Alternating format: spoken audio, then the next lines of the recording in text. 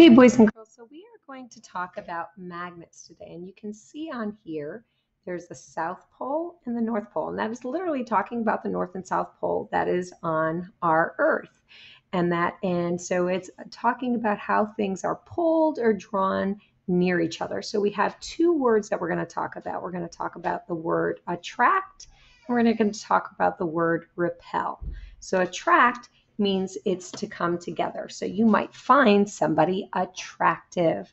So that means that you think that they are pretty. And so on here we can see, so I like to have these whole kind of things of magnets to play with. And so right now, these magnets are attracted to each other, and you can see how it draws it all in.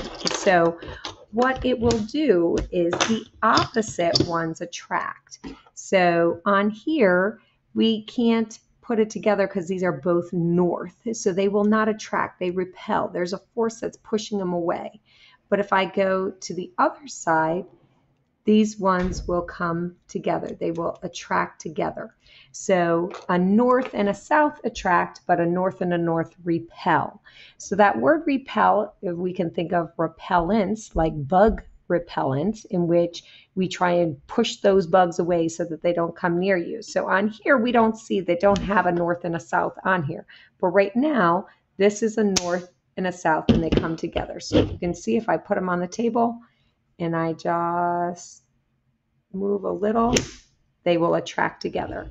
Now, if I flip it the opposite way, so this will be the South Pole, these ones don't want to, so it's repelling. It's pushing it away.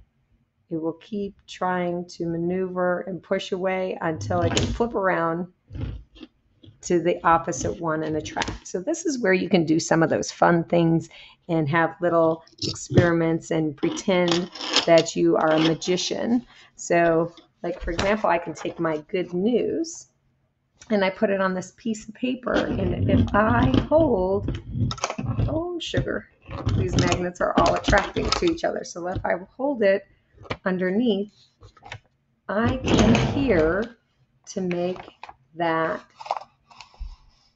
magnet or the clip dance on my page, but it is because it is attracting to the magnet. So as I'm sliding it, it is allowing it to move because of the magnetic force that's invisible. But you can play a magic trick on somebody and you can slide that all around. So our two words are attract and repel. So attract means to come together. Repel, if I have this, I can't put them together because they are resisting or they're repelling one another. So opposites attract and the same ones repel. So I want to show you as you're doing this, you will be in iExcel, and we're doing the one on magnets. And so this is where we have it, of where it is talking about South Pole and North Pole. So if these are together, will they attract to each other or will they repel? So that's the parts of where we're working on. All right, have a great day.